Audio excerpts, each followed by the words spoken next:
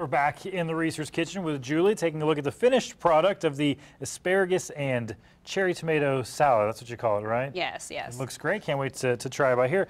Tell us about how did you finish it out here?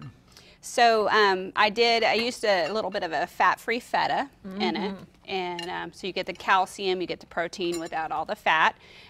There was a little bit of fat with the olive oil and the sesame oil, but I cut the amount down so that it's a flavor, and then I have a little secret. I put a little sriracha in there. You can't really taste the sriracha, but that's okay. But I love it in everything. Yeah. Usually. So it gives it a little heat. You can put as much as you want. I just put a dab, and it just anytime you put heat in a recipe, it opens your taste buds more on your tongue. So it actually makes the flavor stronger than it would be without it. So. Yeah, Taft and I started digging in before the commercial break was over. Couldn't wait. It's really good.